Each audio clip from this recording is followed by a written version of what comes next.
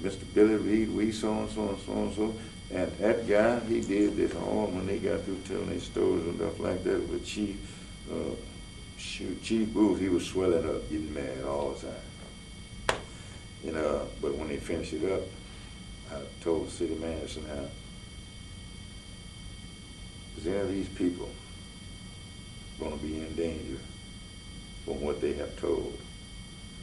I said, if so, I want it known right now that the people responsible in here, you got your chief here, I said, you're here. I said, you're our city manager. I said, we come to the city fathers to try and get a wrong that was done corrected. I said, but if y'all are going to continue to punish these people that came up and spoke the truth, I said, they're registered voters. I said, I want to make that clear too. Alan was sitting over there studying right. And they didn't want to challenge all that, so they decided to go ahead and do what was right. They got rid of that officer. Yeah, they sent him to Paris. But no, I haven't heard nothing from no person that was there about that incident. Nothing. So they just dropped it right there. Well, that's where it was supposed to be dropped at, you know, not catch some man on a corner somewhere. Yeah, you were in so and so and so and so. Come in, you know, all this kind of stuff. And there was no need for that. It would have been contrary to the Constitution of the United States if they had done that, because they're just working as a peace officer, not as a judge or a jury. That's right. See? That's right. He served his time. Yeah, they did what was right at the time, and they told the truth, and they weren't supposed to be prosecuted for it by each individual officer that was in uniform, paid by the people of Commerce. That was not supposed to happen. But anyway, we got that thing squared away and cleared, and that, they never.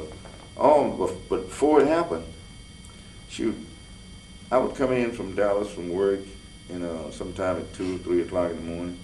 Shoot, police car to run up behind I had a Cadillac at the time, run up behind my Cadillac, and real close, lights on bright. I just keep continuing driving the same speed I was driving. And they stopped when they got to the track. I know somebody told him something down the city, down at the police station or something. No, you leave him alone. That's that Billy Reed. We don't want to hear his mouth. Yeah, we don't want to hear his mouth or something to the contrary to that. But anyway, they never did pull me over, but they sure run up behind my car a lot of times. But we got things pretty much squared away. Was there? How did that event in particular? Could you people were very happy about that, I imagine. It felt like a very big, major triumph, I imagine. Yeah, the people there, but I'll tell you what, it was a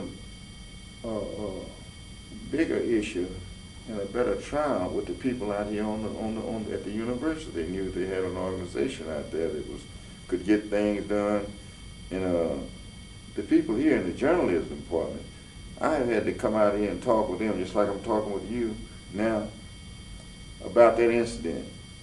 Well, how did you manage to work your way through that? The paper said so and so and so and so. What did you? Where did you get that information? Where did you get the knowledge from to handle that in the way that you handled it? I said, well, now, in public speaking, I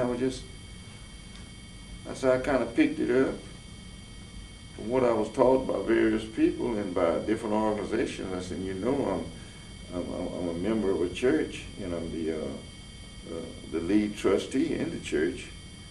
I said, I'm chairman of the trustee board. I said, I've got to talk to people.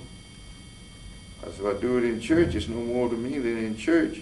Than doing it in church than it is doing it before it's still an audience. I said, that's the way my mind, the way it's contemplated in my mind. I said, I don't know just how you might feel. I said, but that's my feeling. I didn't feel nothing. I said, it's just something that needed to be done. And it was my job to do it. I said, that was just it. Were you ever afraid that there might be some more serious retaliation against you? Yes. You were sort of a target in a way because you spoke up, and it was Billy Reed. It wasn't the people in the Norris community. Well, they were behind you. Yeah, but I made it clear, I made it perfectly clear each time that I represented either a group of people that at the time that I represented whatever event that took place. Well, I let them know that, look, I am the spokesman for the Norris community. We are a chartered organization. I said, I'm their spokesman. And they vote. And they voted for me to do this. So I am doing this. And someone would get all upset and someone would get bent out of shape, but they never did. Well, they tried to challenge me because someone they put out a little deal about that, saying that if they were going to, the city was going to file suit on me for my part in it. Wow. And I talked to Lawyer King. He was our lawyer at the time, and I talked to him and I asked him.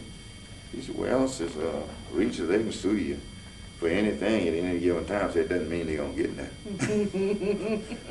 And the popes, I don't know which pope it was, but one of the popes wrote me a letter. It came to my post office box. They said, "Reed, don't pay no mind to the city. Let them sue you. So we are ready, and we're going to fight for you until the end. So there's nothing they can do to you. So if they try, we want to know about it.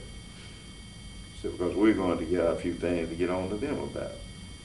And it never came up. They never filed. They never sued. They never filed suit on me.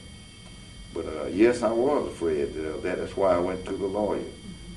And because, you know, I know that a bullet might have my name on it. I don't know. But I wasn't afraid to the point where I was going to jump off in a ditch or something, or hide or something, because you couldn't hide. All I would do was spoke the truth. And if they want to do that for me, I'm going to die sometime. I know, one of these days. And people knew that. And they knew that's the way that I felt. So if you want to take my life, it ain't nothing I can do with it. But now if you take it in my breath, I'm going to be trying to take yours. Now that's, you know, if you try to come to my face with it, yeah. But now as far as taking my life and I don't know about it, well then have at it. Because that's you and the good Lord for that. Because I'm going to leave here one day. There's another incident that I understand really had the community up in arms, and it didn't go as successfully, from what I understand. There's a stone in the